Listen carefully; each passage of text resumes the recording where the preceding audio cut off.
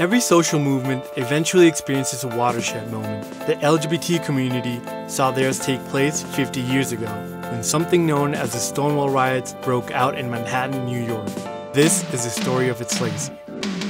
Following World War II, the United States passed a series of laws that were widely considered homophobic.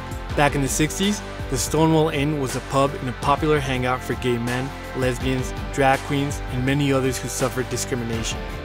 This oppressive environment frequently made them come face to face with the law, until one day, on June 28, 1969, the police raided the Stonewall Inn. For many people at the pub, it was one too many times. Some say activist Marsha P. Johnson threw the first brick at the police, effectively starting the riots. We don't know if this is true, but what is true is that she led the fight for equal rights until the very end of her short life. The Stonewall Riots helped make the struggle more visible, after which the community began organizing and fighting for equality.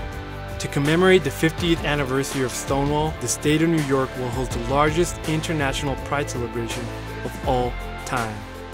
Stand up to hate. Raise your voice. We're all equal.